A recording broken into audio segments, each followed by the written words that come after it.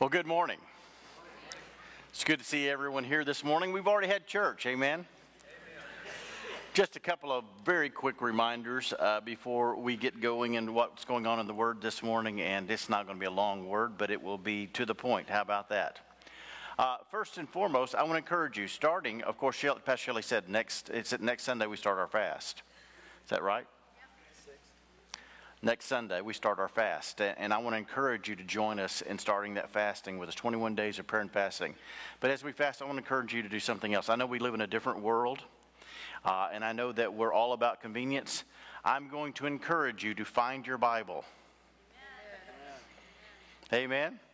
And I'm going to encourage you to bring your Bible to the house of God once again. Amen. Somebody say amen. It's important. It's not just old school, it's important. And my promise to you is I'm going to go slow enough that you can open your Bible and be able to read along with us in your Bible. I know it's on the screen. We all get it's on the screen. We become lazy because it's on the screen. Amen. We need the Word. And we need to have a word where we can mark it down and come back tangibly say, here's what the Word says right here. And so I'm going to encourage you to bring your Bible to the house of the Lord in the next 21 days. Make it a habit, amen? Also, I want to recognize we have a great team here that work hard. You know about all our pastors. You've seen Pastor Chip and Pastor Tyler and Pastor Glenn all the time. But there's people who work behind the scenes all the time that you may or may not know about. Every week we have great sound because Nathaniel Fields is up there running sound. Where's Nathaniel at? Did he disappear somewhere? Where are you at, Nathaniel? Where are you hiding at?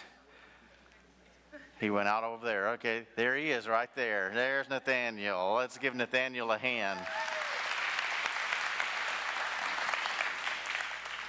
Well, I've discovered this year I turned 54. In March of 2019, I'll turn 55. You know what that means? Discounts. I've already discovered some of them. I am putting it on my list, some of the discounts I'm going to start applying when I turn 55. There are some advantages as getting older. Somebody say amen. Kind of like this elderly couple. They just celebrated their 60th wedding anniversary. They had been childhood sweethearts.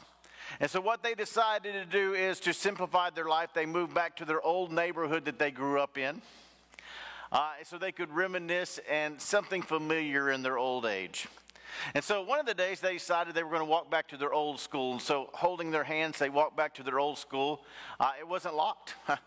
So they entered and they found an old desk that they had shared. And there on the bottom of the desk was carved, where Andy had carved, "I love you, Sally." Isn't that cool? Well, on their way back home, a bag full of money fell out of an armored car, practically landing at their feet. Sally quickly picked it up, but not sure what to do with it. They took it home. There she counted the money, $50,000. Andy immediately said, "We've got to give it back." Sally said, "Finders, keepers." She put the money back in a bag and hid it in their attic. Well, the next day, come knocking at the door, 2 FBI agents. They began canvassing the neighborhood for the money, and they knocked on the door. "Pardon me," they said, "did either you find a bag that fell out of an armored car yesterday?" Sally immediately said, "No." Andy said, "She's lying. She hid it up in the attic." Sally said, "Don't believe him. He's getting senile." The agents turned to Andy and began to question him. One says, "Okay, Andy, tell us the story from the beginning." Andy said, "Well, when Sally and I were walking home from school yesterday, FBI agent stopped him right there and says, 'We're out of here. This guy's crazy.'"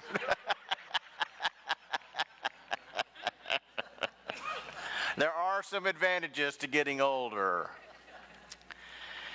So as we come to the end of 2018 and begin 2019, we're going to endeavor in this new series what we're going to call No Reruns. And what No Reruns is about is overcoming repeatable mistakes. How many of you here today want to overcome repeatable mistakes? Repeatable mistakes can be something relatively new or something that has gone on for years. Over the next several weeks, of course, with God's help, we're going to overcome our repeatable mistakes so that we can make 2019 the greatest year in our life for the kingdom of God. Somebody say amen. So we're going to focus in on one word today that is the foundation of where we're going. And as we focus in on this word, we'll go forward from here. The word is repentance. Everybody say it with me. It's defined as sincere regret or remorse. And remorse is defined deep regret or guilt for a wrong committed. If you have your Bible, and I hope you do, turn with me to 1 Corinthians chapter 7. You go to the New Testament, go over a few chapters there and a few books, and you're going to find 1 Corinthians right after Romans there. 1 Corinthians 7:10 says, "For the kind of sorrow God wants us to experience leads us away from sin and results in salvation." There's no regret for that kind of sorrow, but then Paul says this, "But worldly sorrow, which lacks repentance, results in spiritual death."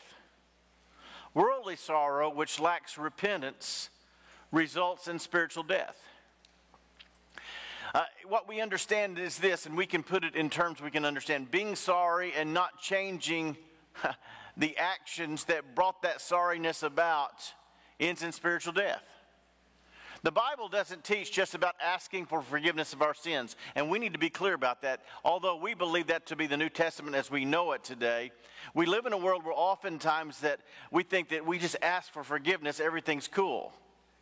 But the Bible doesn't simply teach about forgiveness of sins, it teaches about repentance.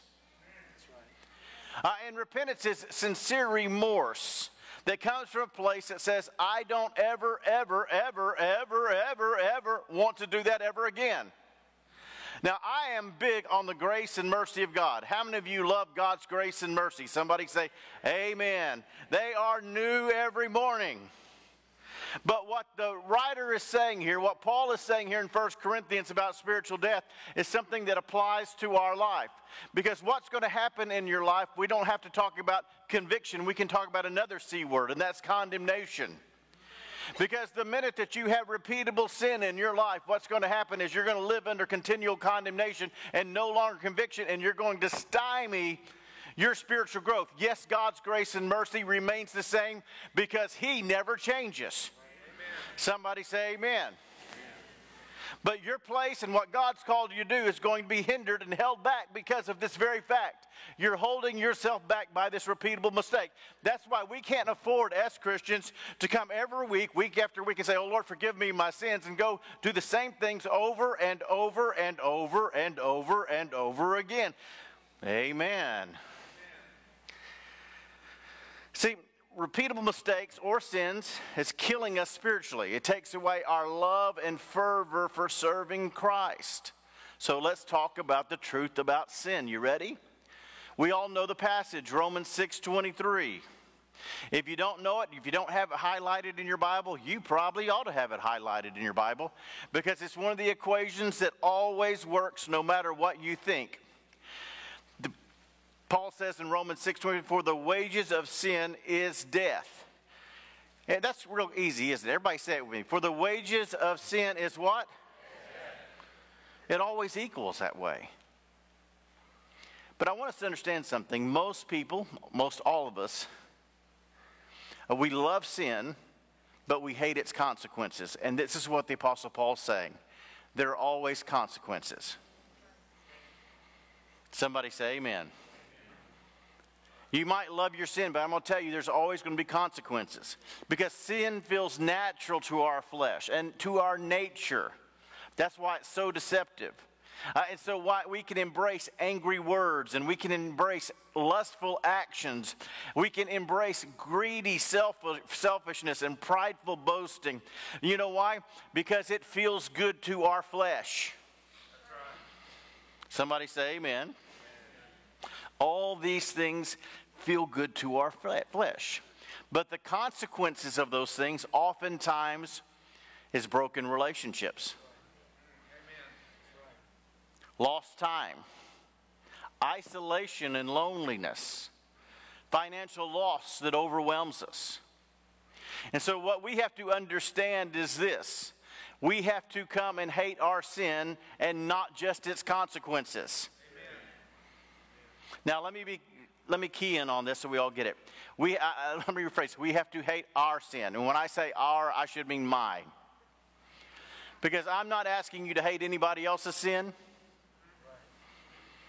Did everybody hear what I just said? We have enough in our lives that you don't need to be pointing at everybody else's sin. You've got enough going on in your own life that you need to hate your own sin.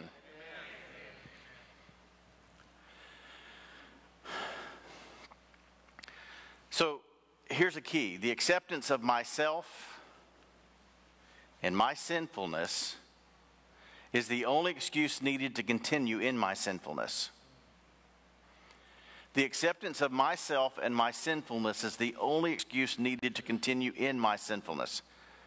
So true repentance starts with this. It starts with a hate. That's a harsh word, isn't it? Hate for our sin. What that means is we can't take it as an acceptance factor and say, that's just the way I am. That's not how Jesus sees us. That's not how he saw us on the cross. Somebody say amen. You understand, it's a great offense to God when we try to bargain with him about our sin when he's already made the bargain on the cross for us. The acceptance of myself and my sinfulness is the only excuse needed for me to continue in my sinfulness. Therefore, I have to come to a place where I hate sin. So let's redefine the new normal. Some people have lived with their repeatable mistakes and sins so long, they can't truly imagine how life would be different without them. See, I want us to understand, I believe, as I said earlier, I believe that God's grace is great today. Somebody say amen. Let me tell you the good news today. He's not going to change tomorrow. He's not going to change next week. He's not going to change the week after that. But you know what? Our life is in a flux. Let me repeat that. Some of our lives are in a rut. That if something doesn't change, there's going to be some repeatable things that happen in 2019. That's right. You understand, there's not something magical that happens on January 1st where our marriages automatically get better. Amen. Somebody say amen. I wish I could say that 40 pounds disappear on January 1st.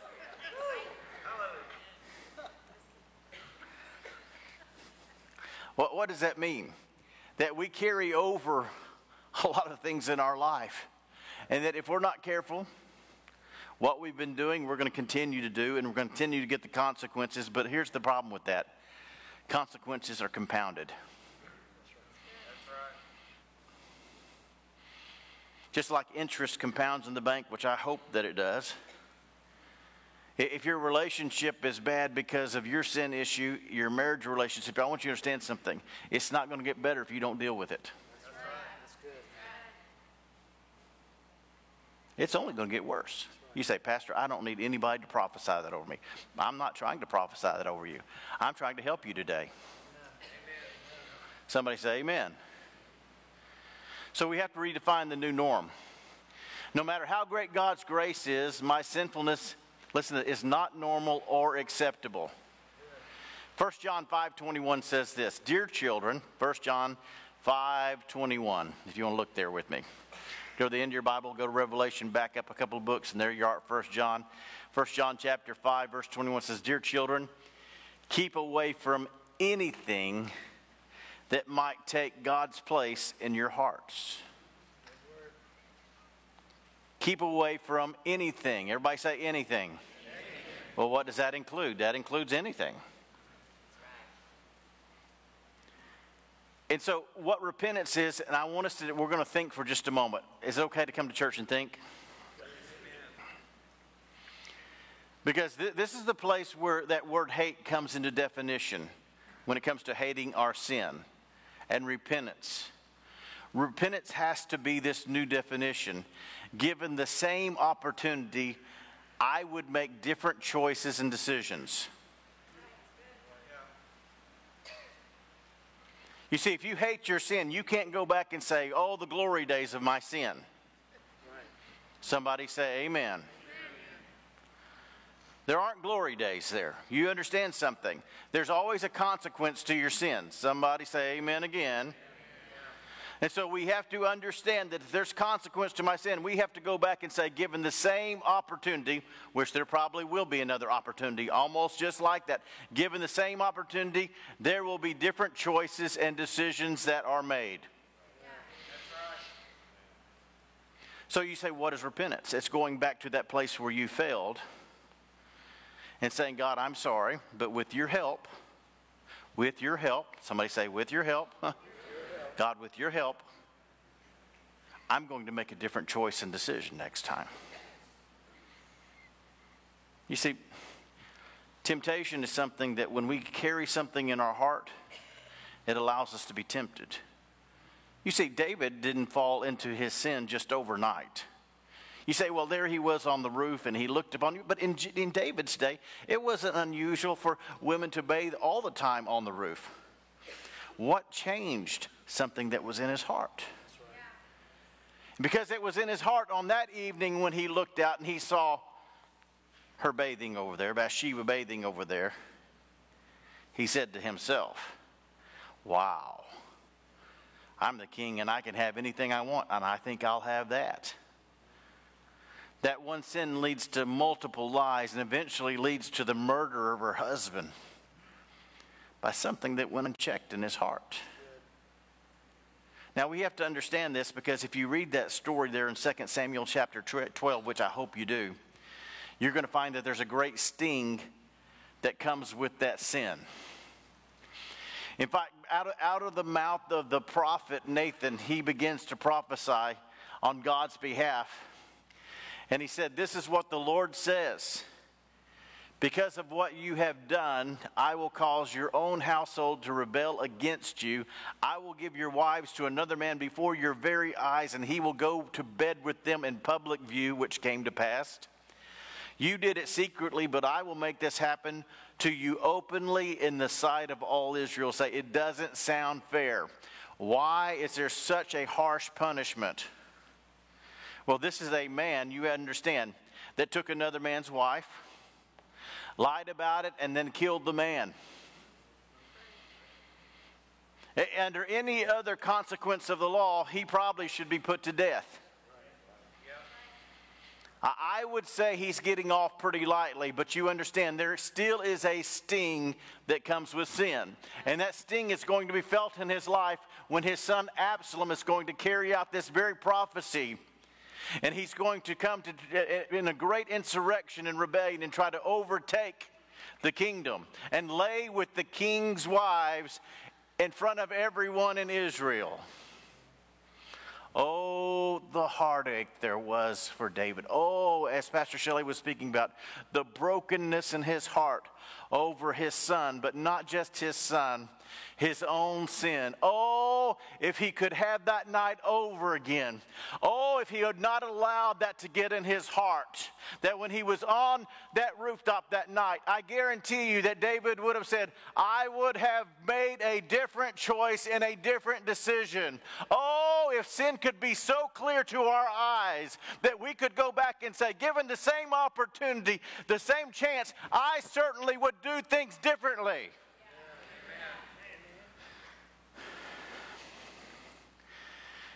You see, repentance has to be, given the same opportunity, there would be different choices and decisions. You understand something. I've said it many times. We live under this great blanket of love and grace and mercy, but we've used that as a good excuse for our lives. While sin ravages our families, our homes, our children, our marriages, our very existence, God doesn't change. Somebody say amen again. God never, ever changes. But unfortunately, we come to church broken because we're trying to manage our sin. And there is no managing sin. It would be like saying, well, I'm going to manage this live culture of cancer as I put it into my veins. I'm going to manage that. You understand something? You're not going to manage that cancer when you put it into your body. And sin is the same way.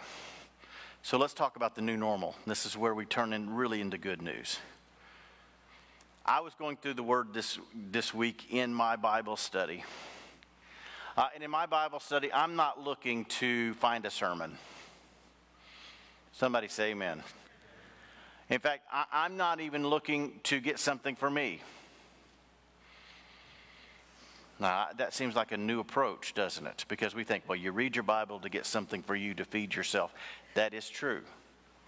But do you know why I read my Bible? Because I want to please God. Amen. I read my Bible because I want to please God. And so I'm reading my Word, and I'm in the epistle, John's first epistle, 1 John. Chapter 2, verse number 6, and I come across this scripture, and I can't tell you in my lifetime how many times I've read this scripture. But this is how I do my Bible study. When I come across something that I go, whoa, I don't keep reading. No matter how many times I've read it, if I read it and it has the whoa factor on me again, I stop right there and say, okay, Lord, we're going to have to think and talk about this a little bit. And this is one of those scriptures. Because for us as Christians, all of a sudden it puts the bar way up here. 1 John 2:6. Those who say they live in God should live their lives as Jesus did. Now, your mind might go to say, well, he's telling us we need to do all the miracles. That's not what he's telling us at all. How did Jesus live his life? Well, how many times do you think in the Gospel of John you hear Jesus saying, I've not come to do my work, I've not come to do my will, I've come to do the work of my Father? How about when they're on the Mount of Transfiguration and there they are with Pete, Jimmy, and Johnny, and they're up there on the top? And all of a sudden this voice comes and says, this is my beloved Son in whom I am well, what is the word? Well what? You know why? If we're to live our life as Jesus did, Jesus came and every decision, every choice he made was to please his Father. He never made a choice and decision in 33 years of life that was outside of pleasing his Father. He never thought about himself first before he first thought about his Father. Yeah. 33 years of life of submission and saying, I believe that he makes me complete. Now you understand, if we are his firstborn and we are his children and he has called us by name, you understand we can search the world over to find something that's going to make us complete and more secure. Can I tell you something? There's not anything in this world that's going to make you more secure. The way you dress, a new car, a new house is not going to make you more secure. You're going to make the same stupid choices and decisions looking for something to make you secure, and you're going to end up with the dire consequences once again. There's only one thing that makes us secure: understanding who we are in him and living to please him. I was created by him and for him, and my intent and purpose in life is to please him even before I please myself. Not my will, but your will be done. See, Jesus loved his Father and did everything to please him. Now, we're in 1 John chapter 2, verse number 6. That's not the only place in 1 John you're going to find this type of reference. In 1 John 4:17, he's talking about a day of judgment that we'll all face. And he says this, and as we live in God, our love grows more perfect. I think that's key today. And as we live in God, our love grows more perfect. Can I stop right here before we read anything else? Let's stop and let's ask an honest question. Is your love growing? Is your love growing? Or do you find that your prejudices are becoming greater, your hates are becoming more, your opinions and ideas are more? Is your love growing? You understand something. If you're living to please yourself, your love's not growing. But if you're living for God, Your love has the opportunity to grow. As Pastor Shelley said, you can forgive, and literally you can forget. You say, that's not possible. It is when you make a choice to. When you repent and make a choice, you can forgive and forget. As we live in God, our love grows more perfect. So we will not be afraid on the day of judgment. We can face Him with confidence because we live like Jesus here in this world. It doesn't say that we live like better people or a better product of people. It says we live like Jesus in this world. What is that key to living like Jesus in this world? Once again, it comes back to that Jesus loved His Father and did everything to please Him. John 6:38 says, "For I've come down from heaven to do the will of God who sent me." Listen to this. "Not to do my own will." And so we really have to address this love issue. Because the greatest consequence of our sin, let's be honest today, the greatest consequence of our sin is that it steals our love for God. Amen. The greatest consequence of our sin is it steals our love for God. We begin to make excuses. There are a lot of great theologians, and I'm going to tell you something, you can read them, but they're great excuse makers. Because somewhere along the way in their life and in their book knowledge, they forgot about their love for Jesus. He first loved me. He died for me. He desires and wants the best for my life. And when you understand that love that is in your life, it can't be stolen. You understand life is full of consequences and brokenheartedness because we live in a broken world. But when our love for God is stolen, all of a sudden we can be, just as Pastor Chip was talking about this woman, we can be like the opposite of that, where people are doing something just to do it, just to relieve their conscience, just to get a sense from freedom of their condemnation. They don't have any intention to change, but their religion is just that little bit of opium that is religion that comes about that relieves them from the consequence of their sin and their guilt for just a little while until they go back into it. See, church can be addictive that way. Come on now. Church can be addictive that way. It can be addictive that we can come and it can relieve us of our guilt just long enough till we go back and we can be the person that we are. But you know what? That's not what Jesus came and died for. That's right. Amen. I told Pastor Shelley yesterday, God gives me marketplace opportunities outside of the church. I love what I do here at the church. But I have a group of guys, a social environment that I hang out around with, a bunch of guys I play golf with. And I came home yesterday. She said, "Well, how was it?" And I said, "It was a mission field."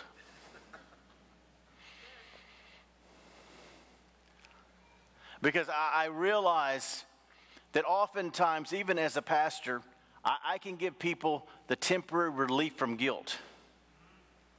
But it doesn't change the consequence of their life.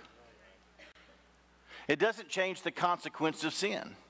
The eventuality, you understand something, the eventuality of our sin is not just death here on earth, but eternal death. That's right.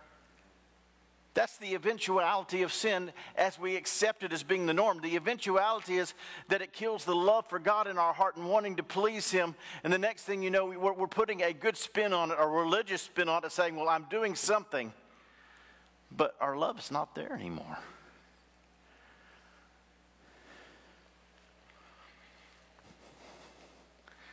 So how do we love God? Well, I'm going to say this because we have a lot of guys here today. But I'm going to tell you something, no matter how macho you are, the only really way to love God is to express love in your words. People don't understand what worship is all about. Worship is the expression. It's not just about music. It's not about songs. You know, we have all this other stuff that goes on up here, and it's okay. I'm just being honest. I mean, you might like it all. Tyler loves it all. He loves the lights and the you know. But the simplicity is I don't ever see it most of the time because I got my eyes closed. Because church is about worship. It's not about a show. It's about worship. When I close my eyes, I go back to the days of my childhood. That my mother, you know, in the simplest fashion, she was my spiritual mentor. My dad worked. And so she was involved in our lives and Shelley's life. She was in our youth group all the time. And it wasn't unusual, especially when I was 13-year-old sitting way in the back. She'd come grab me by the ear and bring me up to the front and we'd pray. You say, yeah, you had a drug problem. I did. My mother drugged me all the way to the altar, time and time and time again.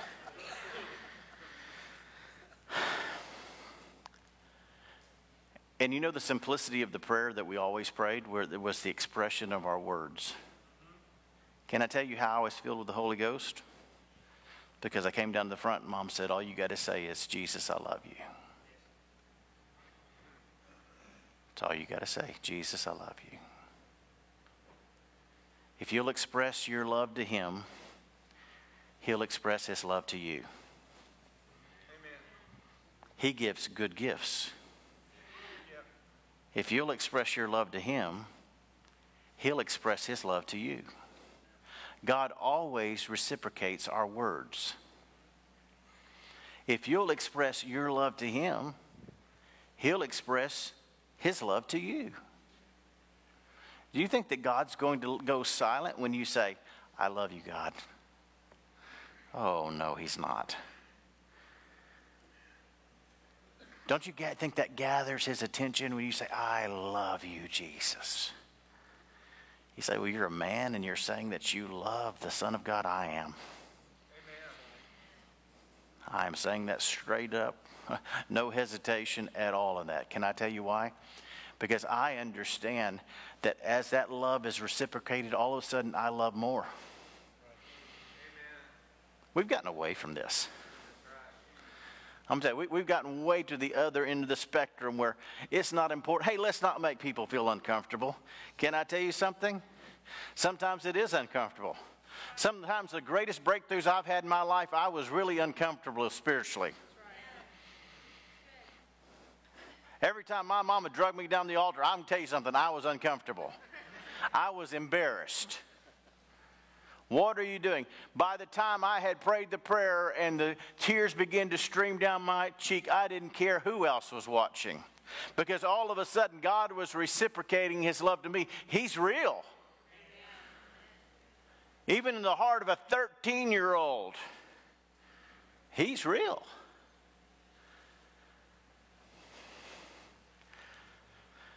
We need to express our love.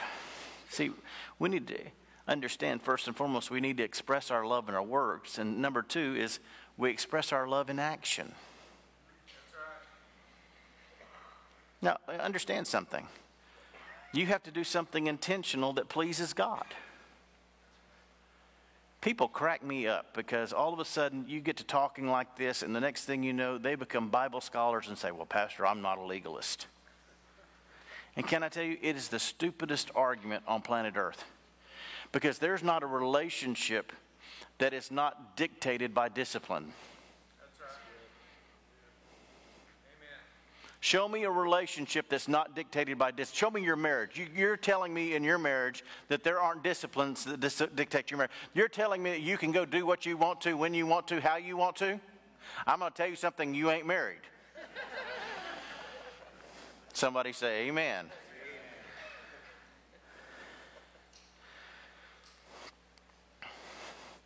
Just try it one time. Go ahead and forget your anniversary and don't give her anything.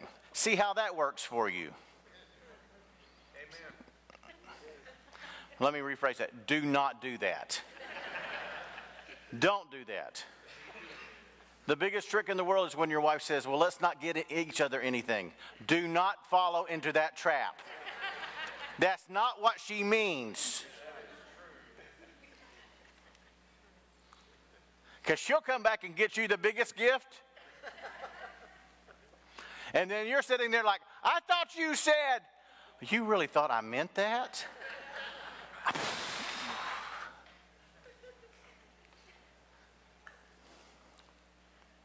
You have to express your love in action. You have to, listen to me, we're talking about 2019, you have to change your habits.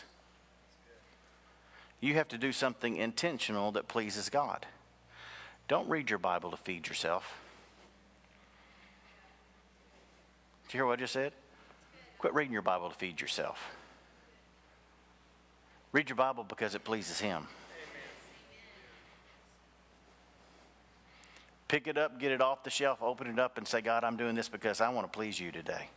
And this is going to teach me how to please you today. It's all here. I don't know how to do it, but I'm going to read and I'm going to learn how to please you today. Because I want to please you. Change your habits.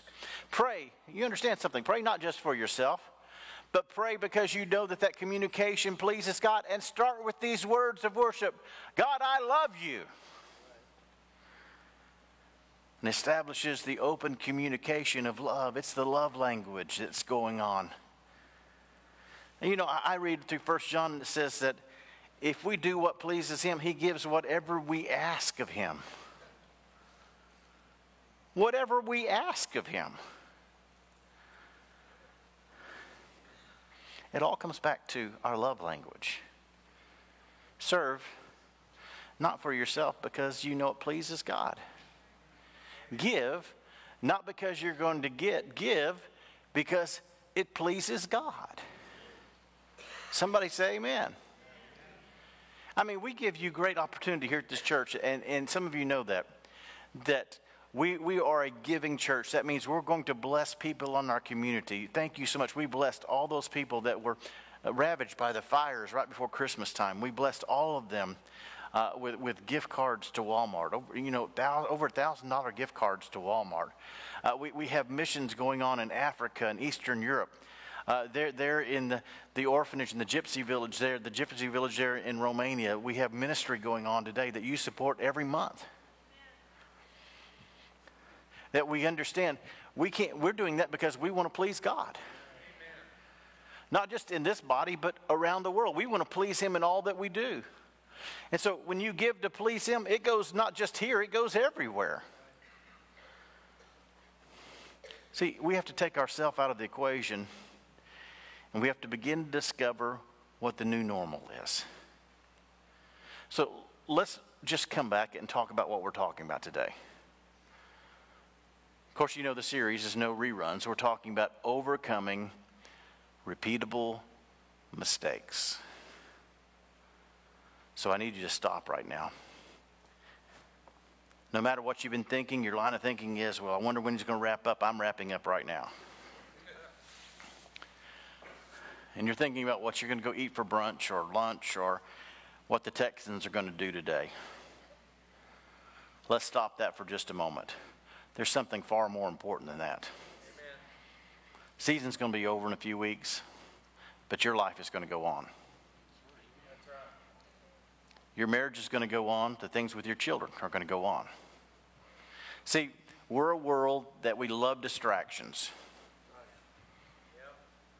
We love distractions that are going to take us away from the real because we don't want to deal with the real. So give me social media. Give me my iPad. Give me games. Give me activities. Give me movies. Anything that can get me away from who and what I am. That, in fact, if you see the new norm that's coming into the world, is that people will no longer have to be who they are. They can be virtual of who they are. It's where the world is headed. A virtual world. Where you can escape and be somebody, not who you really are. Can I tell you something? When you go to sleep at night, you're still going to have to be who you are. That's right. When you wake up in the morning, and I hope you brush your teeth, and look at yourself in the mirror, you're still going to be that same person. How can we avoid these repeatable mistakes? We have to begin first and foremost with repentance. This morning, I know you may be sorry. You may sit here and feel the weight of the Holy Spirit and say, I'm sorry for those things. But can I tell you something? Let's take this a step further. Let's say, God, I love you, and I don't ever want to do that again. Amen. Now, you may be sitting here today and say, I think that's impossible, Pastor. I've been doing this for all my life. As long as I can remember, I've been doing this one thing. I know it's wrong. I know it doesn't please God. But I think God's gotten used to it just like me. Can I tell you something? What if I told you today that you could be free in 2019? You say, Pastor, how is that possible? With God, all things are possible. Amen. You might have given up, but He hasn't. Amen. Because He wants the best for you. He wants you to be free. He wants you to be in a free relationship where you can give and you can love unconditionally without strings. Amen. That's right. Because that's how Jesus loved. Every day He did miracles for people who were trying to kill Him and eventually were going to kill Him. That's right. And we're to live as Jesus lived. Well, that's an uncommon love, isn't it?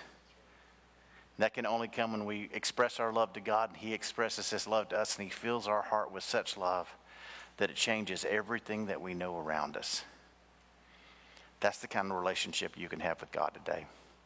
Will you bow your heads with me this morning? I want to pray with you today.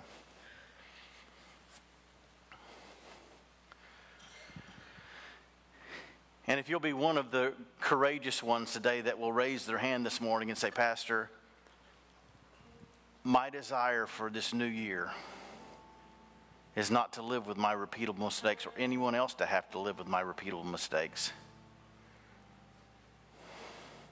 Pastor, today I want my life to be different. If that's you, I want to pray with you today. Will you raise your hand? Pastor, today I want my life to be different. Wow. The majority of people in this room today. Lord, I have my hand lifted with them. Yes, Lord. Everybody with your hand lifted right now, nobody looking around. Let's just say these simple words. Let's start our prayer today with these simple words. Everybody, man, woman, child, all of us today, and say, Jesus, I love you. Will you say that right now? Jesus, I love you. It never fails.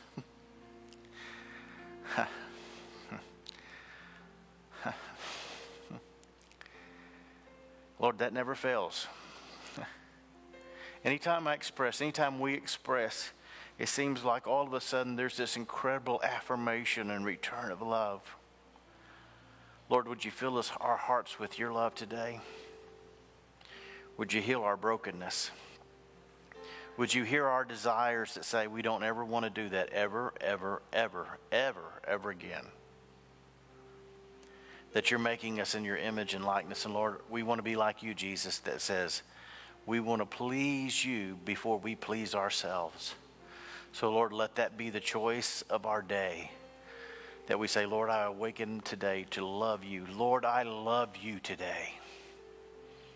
I love you today. Return that affirmation on every person right here. Return that affirmation on them right now. Let their hearts be so filled with your love that it begins to change everything about them.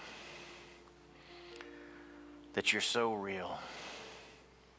That you're so loving. That you're so kind. Lord, restore broken marriages today. Father, bring prodigals home.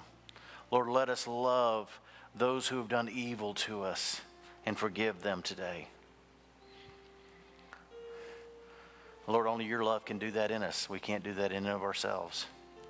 So Holy Spirit, we ask that you join with us and lead us, direct us. And Lord Jesus, we will give you all the glory and all the honor and the praise because it's you that's doing it all. Amen and amen and amen and amen. Stand with me today. Here's the challenge today. That how could we express his love? What would be pleasing to God? Well, what would be pleasing to God is for us to love one another. Somebody say amen. I know we want to get out quickly. It's cold outside and things are going on and we're still in a busy season and people are out of town. That's okay. let's take a few moments before we leave today, shake a hand, greet somebody this morning, and tell them how much we love them today. Thank you for being here with us today. Happy New Year. You're dismissed.